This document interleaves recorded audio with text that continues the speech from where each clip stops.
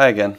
I've made another time-savvy level design tool blueprint. This one is for creating staircases procedurally, which is less annoying than creating them out of BSP or larger meshes. Like the ladders and handrails, it still uses meshes, but they're instanced and they're scaled and positioned automatically. You just feed it your own step meshes or use some of mine and twiddle a bunch of knobs. You can set number of steps, height and depth of the steps, specify any number of meshes to be chosen at random per step, tile step meshes across wide staircases, and some other stuff. You can also optionally have the blueprint create a wall underneath the staircase out of blocks and wedges to an adjustable level of detail. And you can specify your own meshes for that too, which could let you have some pretty detailed staircases. You can easily create your own templates using your own mesh and property sets and then just drag out prefab staircases and adjust them in your levels. There's also an experimental hanging staircase feature.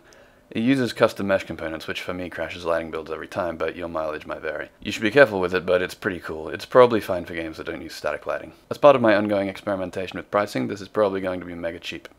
So you should probably buy 10 of them.